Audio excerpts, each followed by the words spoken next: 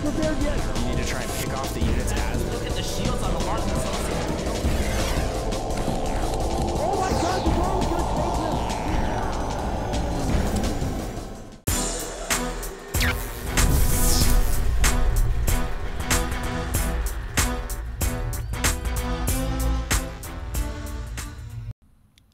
Welcome back, ladies and gentlemen. It is time for another matchup in the IPL Season 2. This time we're in the losers round 2. So everything is on the line. A do-or-die situation as one of these players will be going home tonight. We've got Fenix spawning in the southeast position as the blue Terran. And tonight he is going up against 6 Jacks CocoA, who is spawning as the orange Terran in the northwest. Now, something very interesting about these two players that we should certainly address as the game gets started here. Both these players are former Brood War players. One of them having a little bit more success than the other, and that would be 6 Jacks CocoA. He actually has a history, believe it or not, with Day 9. The same year that Day 9 qualified for the WCG Grand Finals, it was CocoA who was also representing alongside him. That was, I believe, for the United States, and then he also represented Panama in like 2008, 2009, and in 2010. So a lot of Brood War blood flowing through these two players. And I have actually seen CocoA play a few games, but there's no doubt that this man over here, Fenix, has certainly made a huge name for himself when it comes to StarCraft 2. And I'm going to tell you why I love Fenix so much. Is because the guy likes aggression. And we see this style of player come out every so often where they really sort of tailor their game around the aggression that you can apply to your opponent. Now, in TVT, which, of course, is this matchup we've got here, that can be a little bit difficult. It's just kind of the way that the matchup plays out, but that kind of never stopped Fenix, and that's really why I like to watch him as a player. So we've got our old school Brood War pro from the United States and Panama, CocoA from 6 Jacks, going up against Fenix, where one of these players will go home. And even more kind of interesting to add to the story of how this is all unfolding, the first Marine out will get that SCV out of there from Fenix. So the SCV traveling back down the ramp, he is going to quickly get away. So we got Fenix now on the other side looking for CocoA's SCV, and he will find it. Will he be able to kill it? Doesn't look like he's going to kill that SCV. And I was going on about Brood War, about these two players and what we may see. CocoA is going to be throwing down his expansion at the low ground. So Command Center goes up. Maybe it's going to be CocoA with the aggression to start off here. He'll catch one Marine from Fenix over on the side. In comes another from the back. And these two will fire away as one Marine does go down. And the other two will run away to tell the tale back inside their base. I've got to ask myself, where are these two, though? Seeing that Command Center go down.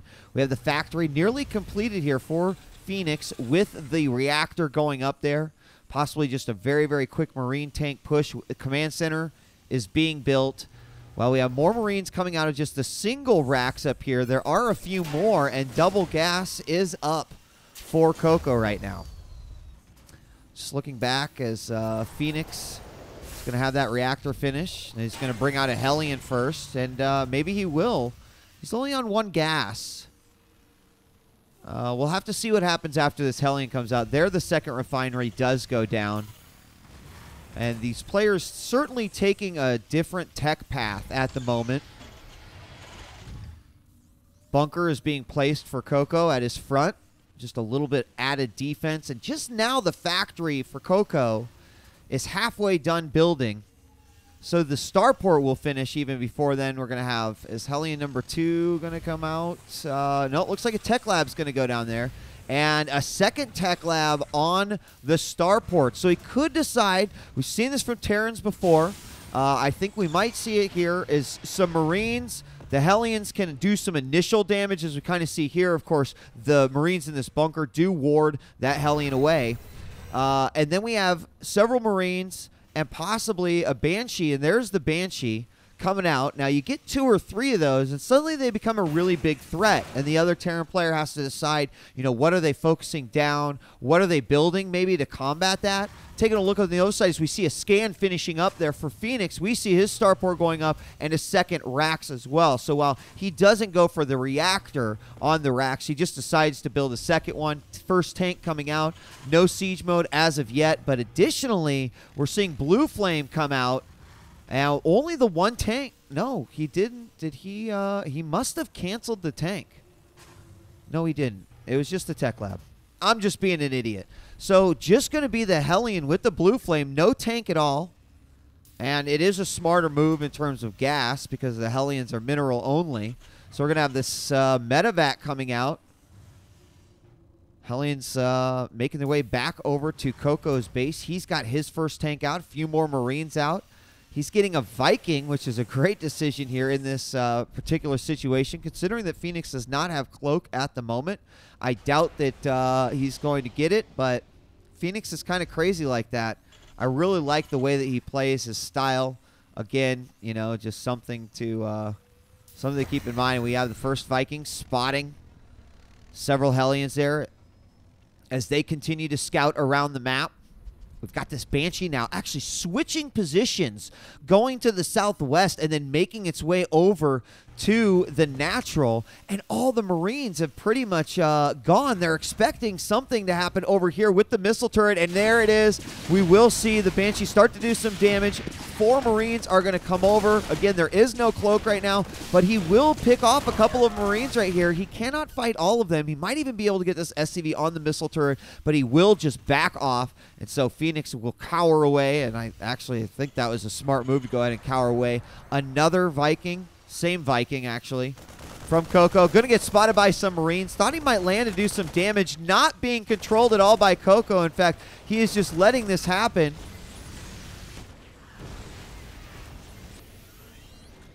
And that would be because these Hellions have made their way into the main base. I was trying to figure out. Obviously, he wasn't controlling it for a reason. And I have horrible mouse issues. And what do we see? We see all the SCVs run away. But that's pretty much going to be it.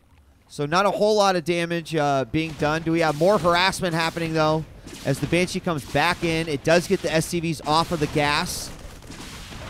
Banshee will try to micro its way to a Marine victory. 1 hurt there a little bit. Several hurt.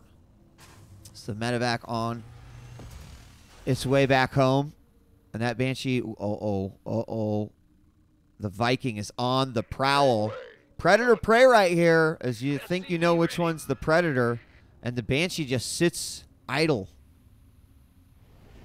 Will the Viking go back over? Maybe he'll take a more sharp path. I think he's going to see it. There it is. Boom, and that Banshee will go down. Meanwhile, just the missile turret here, because taking a look at CocoA's base and considering what sort of defense he has right now.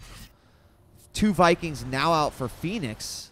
And CocoA going to mobilize several Marines, 4 tanks, has the Viking out, and the single medevac will be spotted by these Marines at the tower.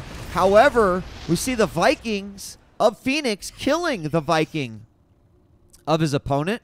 That means he'll lose some spotting on that one. Stim is halfway done for both players.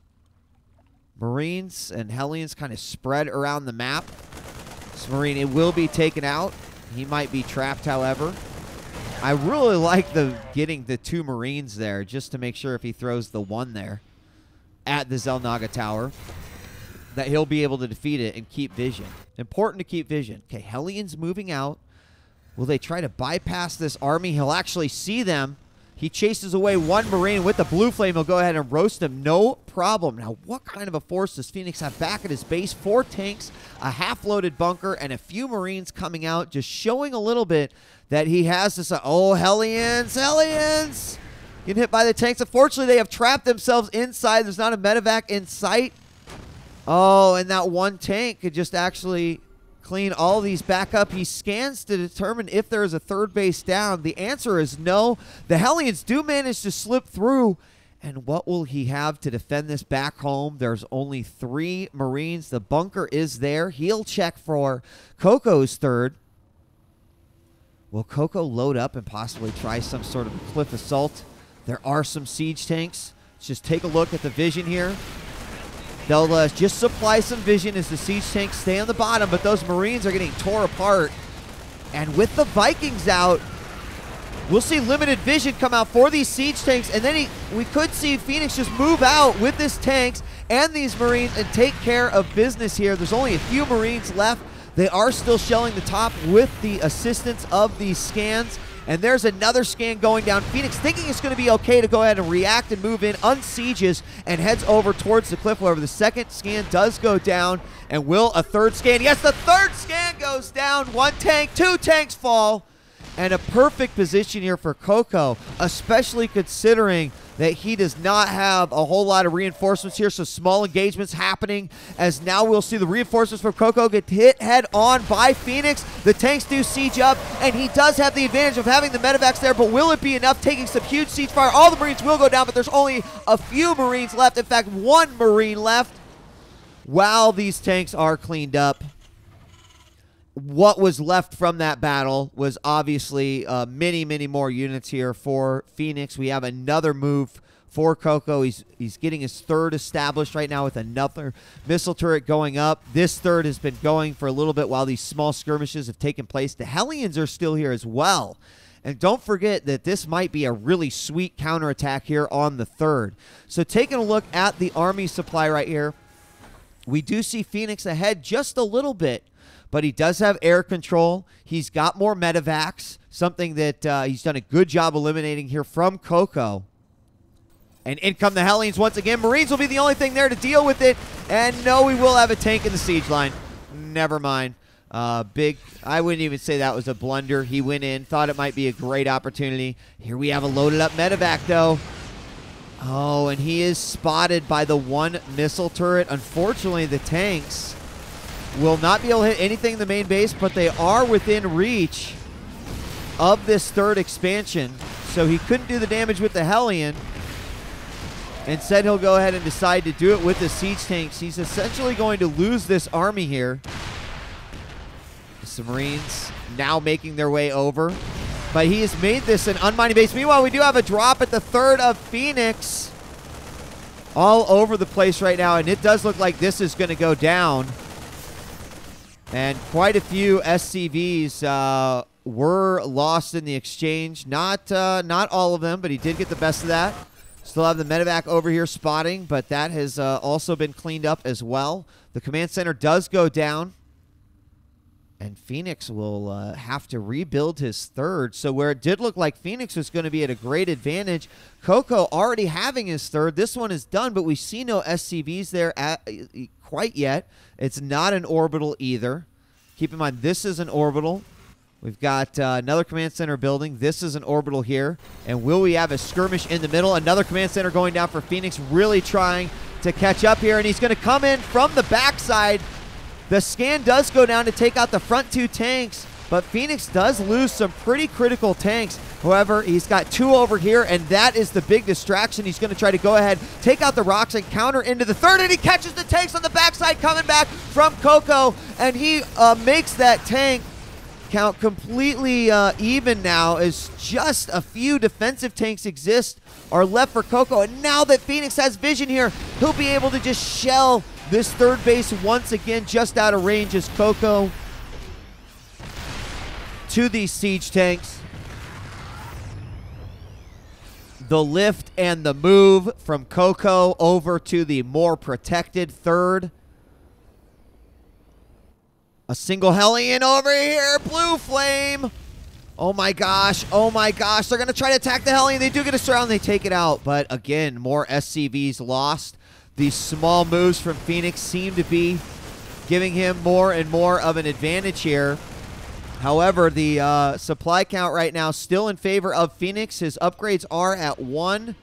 Just +1 weapons on both mech and his bio. No upgrades right now for CocoA.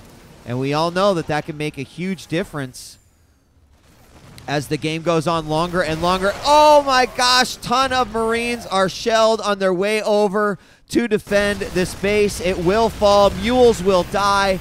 and all at the cost of a stim, so the medevacs get to work. There are a lot of tanks out right now for CocoA. He is supply blocked, and he is going to scan, sees exactly what Fenix has in store for him. There are a lot more units here for Fenix, and he's going to go ahead and move into this. Not a wise decision, or will it be? These tanks have no ground support at all, and the Marines easily take them out. He does lose some Marines, so Fenix banking on his reinforcements here to be able to assist in this battle. He takes the 2 tanks that were stationed at the 3rd here. There's another one up here as well.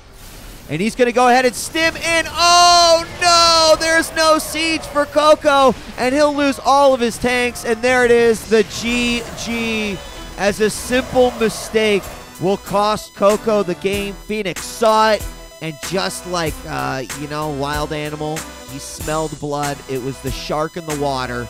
He saw the moment of weakness, and he attacked, and Fenix won the game because the tanks were not sieged. Some great positioning, some good drops, but a lot of action coming out from both of these players. Ultimately, Fenix taking the lead here in this best-of-3 series for the IPL Season 2 Losers Round 2. I'm DJ Week for OneMoreGame.tv, and we'll be back for game number 2.